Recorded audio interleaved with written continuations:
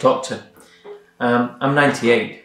I'm suffering in so much pain. I've got nothing to live for. I'm really struggling. I don't have the right medication to look after myself. I can't access the right medication, or there isn't, it just doesn't exist. I'm really suffering. Why don't you help me die, doctor? Why can't I just end my life? Doctor, I'm a 63-year-old lady. I've got cancer in my breasts. I've got cancer in my lungs, my spine, and now it's in my head as well. I'm fitting. I've got no quality of life. I'm really struggling. Thank you for all the pain relief you're giving, all the medication you're giving me to help me breathe, to avoid me having fits, seizures and so forth. But all the side effects, the fact that it takes me away from life in general, I can't participate in everyday activities. I can't even control my own bowels and my waterworks. I don't have any dignity left. I would rather end this. I would rather die. These are the types of difficult scenarios we are coming across on a daily basis now in medicine. Whether you are a GP, a family doctor or a hospital doctor, you will come across these conflicting and difficult situations where emotionally and physically it can be draining on your system. So this is the concept widely known as euthanasia. Euthanasia in itself is the act of deliberately ending someone's life so that you're ending their life to absolve them of the suffering they're in. It's typically done or given to a patient, such as a deliberate overdose of medication. This currently is illegal in the UK.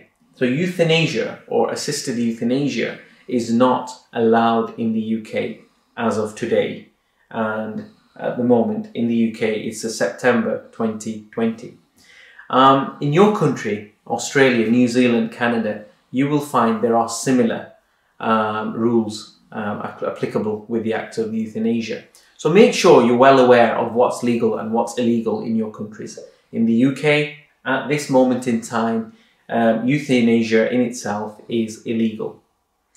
And then we have another concept, which is assisted suicide or assisted euthanasia. So where you are essentially acting in a position of helping somebody, assisting somebody to end their life.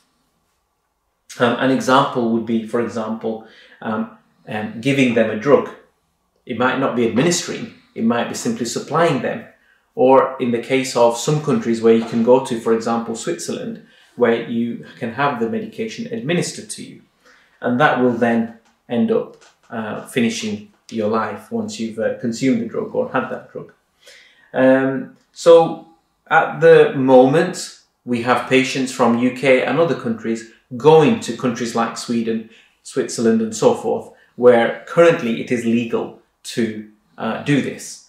As we speak in the UK, it prohibits assisted suicide.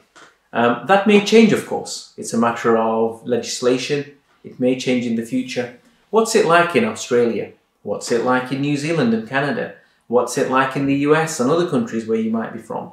Do find out and understand the legalities behind this. The case of Tony Nicholson is of particular importance when in regards to euthanasia. Tony Nicholson's case is very important for us to take into account because Tony Nicholson campaigned tirelessly for his right to die. He suffered from stroke and became paralysed, neck down, so he was unable to walk, move his arms, control his bowels, his waterworks. So he became dependent completely on other people. So you can imagine the difficulties he would have been in after that stroke. In 2012, he had taken his case to the High Court, but the High Court refused his request to end his life.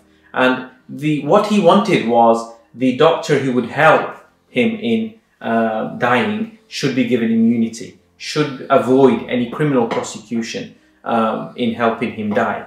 and of course the court then refused that. Sadly, he then went on a hunger strike, or rather he refused food for long periods of time. Eventually he died of pneumonia, surrounded by his family and friends.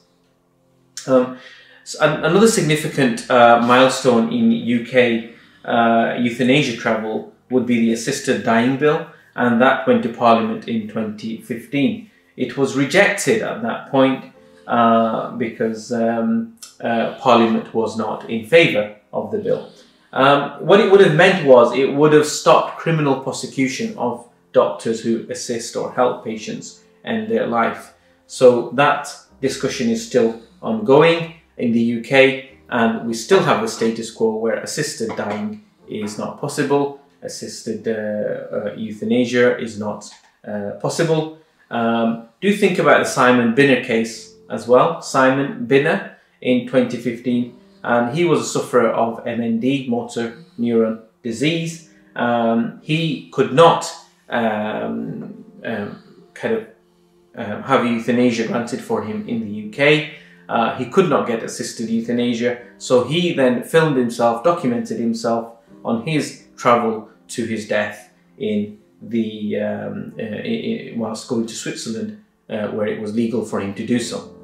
As we speak today, in Belgium, Luxembourg, Holland, active euthanasia is legal, and in countries such as Switzerland and Germany, active euthanasia is illegal. However, assisted suicide and passive euthanasia are both legal.